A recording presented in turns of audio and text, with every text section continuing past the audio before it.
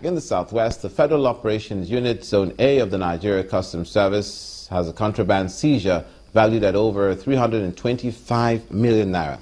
The unit also recovered over 286 million naira from duty payments on vehicles and other goods that beat the seaport, airport, and border station system.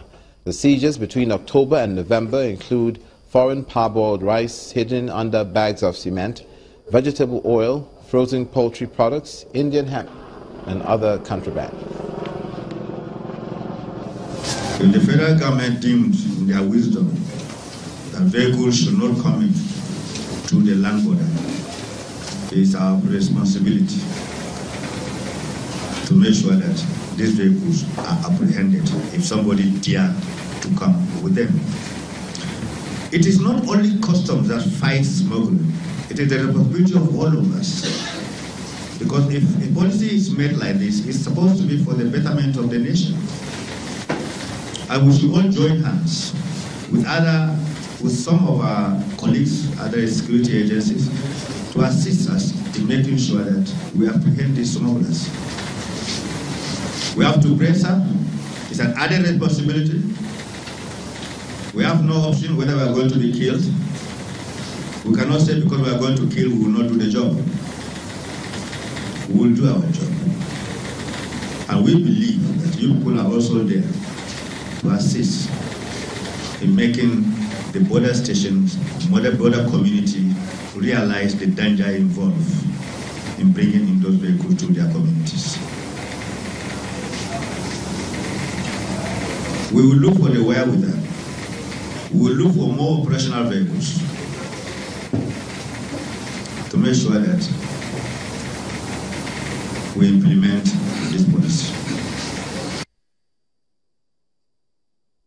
From there and now to the southeast once again, the Anambra State Governor, Mr. Willie Obiano, has signed a 5.5 billion naira memorandum of understanding for the construction of a bonded container terminal in the state. The terminal, which will be located at the Ozubulu Industrial Zone, will occupy 13 hectares of land.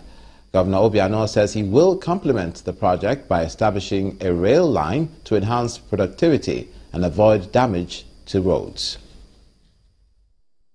It's a meeting between the Anambra State Governor, Willie Obiano, and a delegation from the Bonded Container Limited.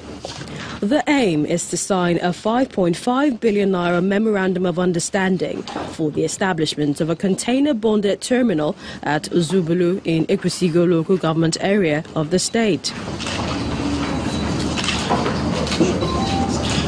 This is the prototype of the cargo terminal, and when completed, it will accommodate various facilities including a container examination shed, equipment maintenance workshop, lorry and container parks, as well as some government agencies like NAFDAC, NDLEA and the Nigeria Customs Services. This Anambra bonded container freight terminal has several benefits for Anambra State, and they include, but again not limited to, the following. 1. Employment opportunities, which will total about 1,000, broken down between direct and indirect employment, of which 75% will be dedicated to the Anambra. For the chairman of the Bonded Container Limited, the idea of choosing Anambra is because of the Think Home philosophy of Governor Obiano, targeted at making Anambra a first-choice investment destination. The Anambra state constitutes almost 43% of people imported in this nation, Anambra alone. I'll tell you, they are having problems of bringing the goods to Anambra state. If you are going from Lagos state to Anambra state, you will see nothing less than 15 custom checkpoints, making it very difficult for them to import their goods from that side. Governor Obiano is pleased with the project, promising to establish a rail line to enhance commercial activities in the state. This project will be very successful. You can't carry all this cargo by road. They will be very expensive. They will spoil the roads, even if they are coming from Port Harcourt or from anywhere. So this rail line idea is very critical. The project, when completed, will no doubt promote business activities, create jobs and also boost revenue in the state.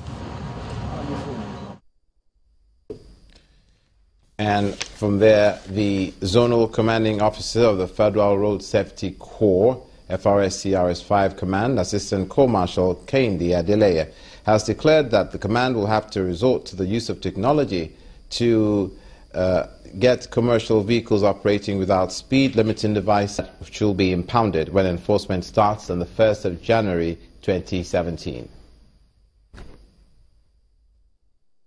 And that's it on news across Nigeria today. Thank you for watching. I'm Olumide Macaulay.